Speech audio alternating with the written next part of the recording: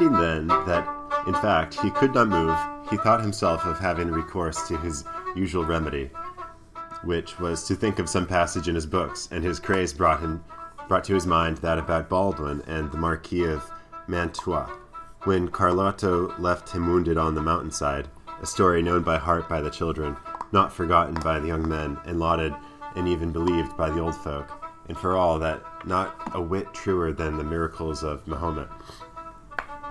This seemed to him to fit exactly the case in which he found himself, so making a show of severe suffering, he began to roll on the ground, and with feeble breath repeated the very words which the wounded knight of the wood is said to have uttered. Where art thou, lady mine, that thou my sorrow dost not rue? Thou canst not know it, lady mine, or else thou art untrue. And so he went on with the ballad as far as the lines, O noble Marquis of Mantua, my uncle and liege lord. As chance would have it, when he had gotten to this line, there happened to come by a peasant from his own village, a neighbor of his, who had been with a load of wheat to the mill. And he, seeing the man stretched there, came up to him and asked him who he was and what was the matter with him that he complained so dolefully. Don Quixote was firmly persuaded that this was the Marquis of Mantua, his uncle, so the only answer he made was to go on with his ballad, in which he told the tale of his misfortune, and of the loves the emperor's son and his wife, all exactly as the ballad sings it. The peasant stood amazed at hearing such nonsense, and relieving him of the visor, already battered to pieces by blows, he wiped his face, which was covered with dust. As soon as he had done so, he recognized him and said, Señor Quixote, for so he appears to have been called when he was in his senses, and had not yet changed from a quiet country gentleman into a knight-errant. Who has brought your worship to this pass? But all questions, the other only went on with his ballad. Seeing this, the good man removed, as well as he could, his breastplate and backpiece to see if he had any wound. But he could see no blood to see if he had any wound, but he could see no blood or mark whatever. He had then contrived to raise him from the ground with no little difficulty, hoisted him upon his ass, which seemed to him to be the easiest mount for him, and collecting the arms, even to the splinters of a lance, he tied them to Rocinante, and leading him by the bridle and the ass by the halter, he took the road for the village, very sad to hear what absurd stuff Don Quixote was talking. Nor was Don Quixote less so, for what with his blows and bruises he could not sit upright on the ass, and from time to time he sent up sighs to heaven, so that once more he drove the peasant to ask what ailed him. And it could have been only the devil himself that put into his head tales to match his own adventures, for now, forgetting Baldwin, he bethought himself of the more Abindarazes, when the alcalde of Antequera, Rodrigo de Narvaez, took him prisoner and carried him away to his castle, so that when the peasant again asked him how he was and what ailed him, he gave him for rapidly the same words and phrases that the captive Albindarez gave to Rodrigo de Narvaez, just as he had read the story in Diana de Jorge de Montemayor, where it is written applying it to his own case so aptly that the peasant went on along cursing his fate that he had to listen to such a lot of nonsense, from which, however, he came to the conclusion that his neighbor was mad. And so he made all haste to reach the village to escape the wearisomeness of this harangue of Don Quixote's, who at the end of it said, Señor Don Rodrigo de Narvaez, your worship must know that this fair exfara I mentioned is now the lovely Dulciana del Toboso, for whom I have done, am doing, and will do the most famous deeds of chivalry in the world has ever seen, are to be seen, or ever shall be seen. To this the peasant answered, Señor, sinner that I am, cannot your worship see that I am not Don Rodrigo de Narvaez, nor the Marquis de Mantua, but Pedro Alonso, your neighbor, and that your worship is neither Baldwin nor Abindarez, but the worthy gentleman, Señor Quixote? I know who I am, replied Don Quixote,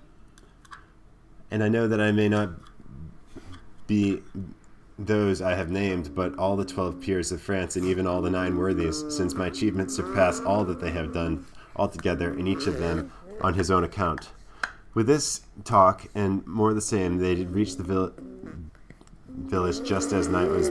beginning to fall, but the peasant waited until a little later that the belabored gentleman might not be seen riding in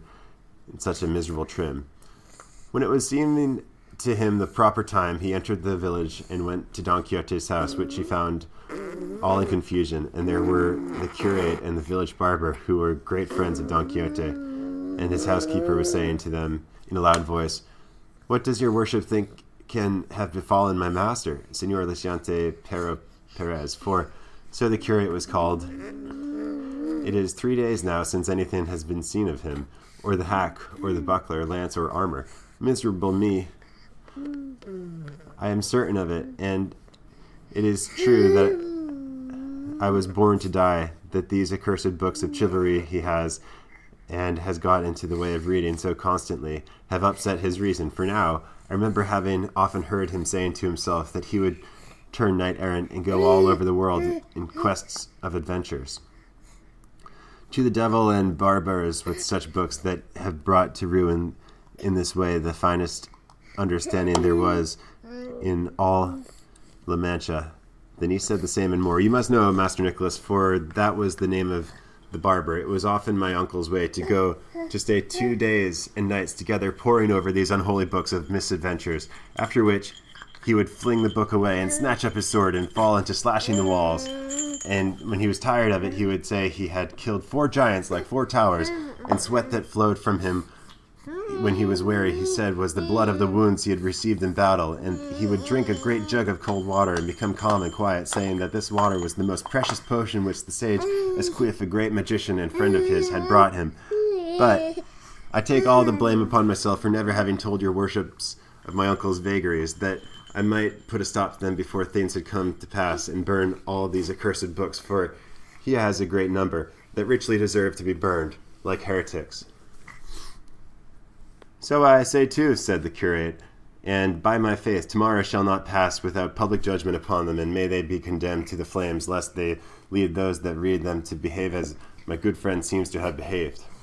All this the peasant heard, and from it he understood at last what was the matter with his neighbor. So he began calling aloud, "Open your worships to Senor Baldwin and to Senor the Marquis of Mantua, who comes badly wounded, and to Senor Albidarez the Moor, whom the valiant Rodrigo de Navarez, the alcalde of Antequera, brings captive." At these words they all hurried out, and when they recognized their friend, master and uncle, who had not yet dismounted from the ass because he could not, they ran to embrace him. "Hold," said he, "for I am badly wounded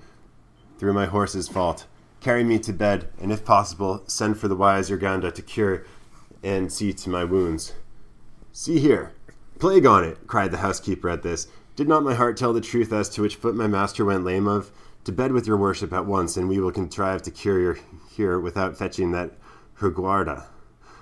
A curse, I say once more, and 100 times more, on those books of chivalry that have brought your worship to such a pass." They carried him to bed at once, and after searching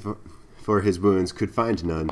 But he said they were all bruises from having had severe fall with his horse, Rocinante, when in combat with 10 giants, the biggest and boldest to be found on the earth. So, said the curate. "Are these giants in the dance? By the sign of the cross, I will burn them tomorrow before the day is over."